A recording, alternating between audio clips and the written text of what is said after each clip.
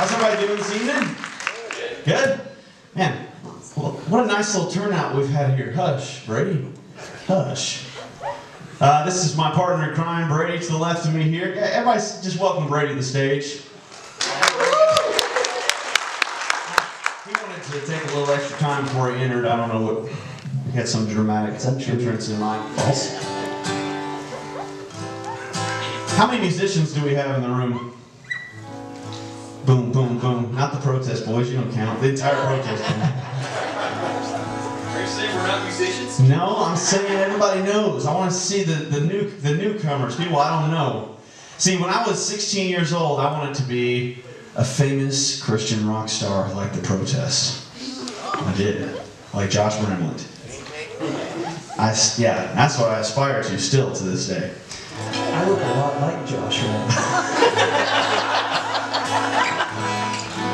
I realized really quick, sometimes there's nothing wrong with ambition, nothing whatsoever, but sometimes you kind of get lost in it when you're chasing your dreams and stuff, and a lot of stuff can get in the way.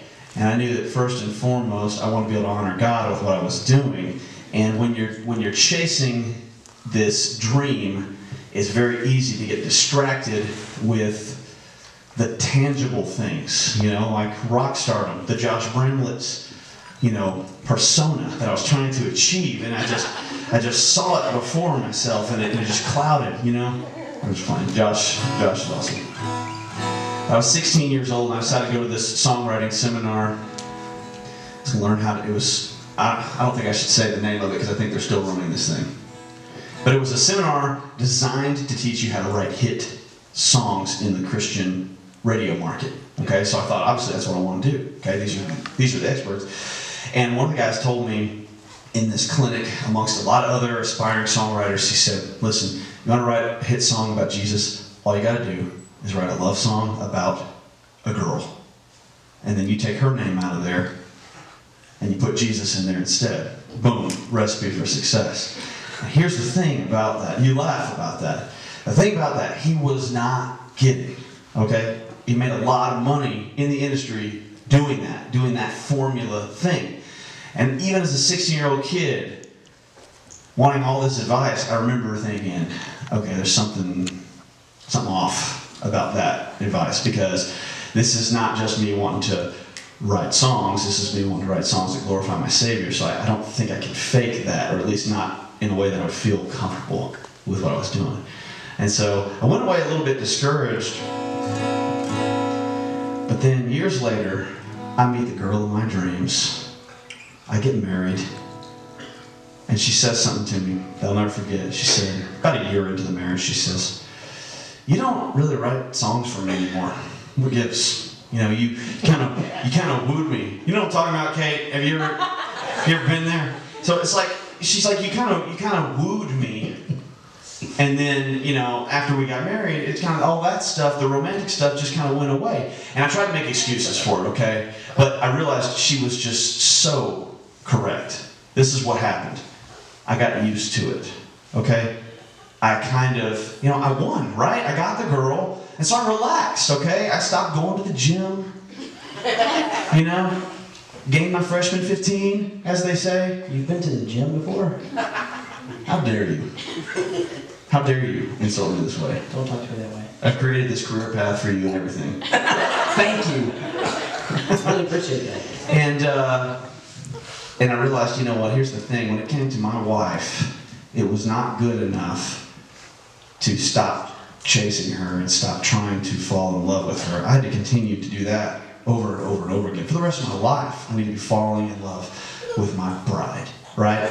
And it occurred to me, I zipped back in time to when I was at that songwriting seminar, and this man was telling me the most bogus advice ever to write a song about Jesus. And I realized, this is a good guy. He just did the same thing. He got used to things in his relationship with God. He didn't have that daily inspiration to be able to pump out these songs. There's a lot of pressure on him to just make it happen. And that dude just needed to get reacquainted with the Savior he fell in love with a long time ago. And that's when I thought about writing this song. It's called Falling All Over. And it's just the same way in our relationship with our wives. We need to pursue God over and over and over again because I know the pursuit never stops from his end. So this song's called Falling in Love.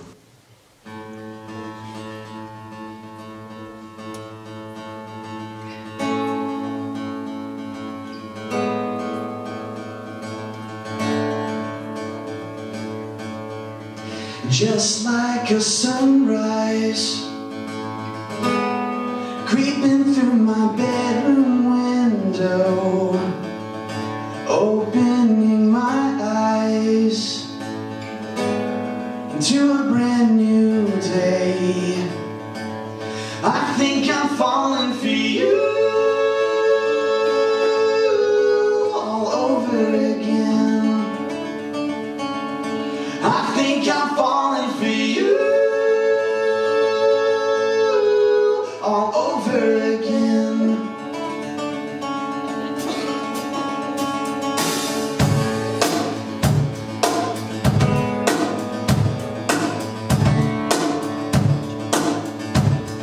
And just like a rainbow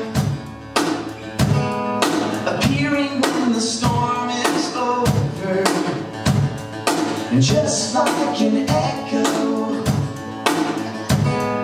the beating of my heart, I think I'm falling for you all over again. I think I'm falling for you all over again.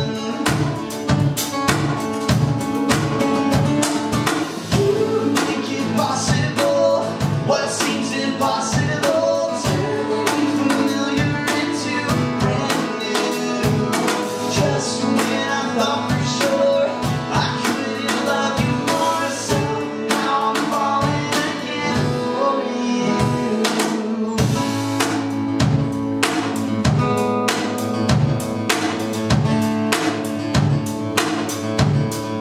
Just like an hour,